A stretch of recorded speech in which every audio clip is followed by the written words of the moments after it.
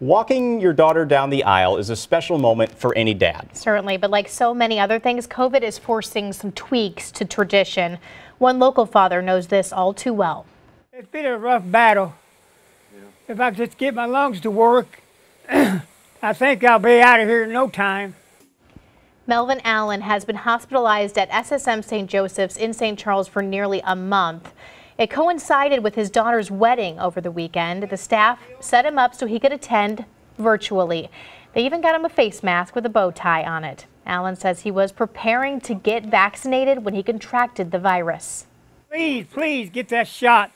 Please, I beg you in Jesus' name, get that shot.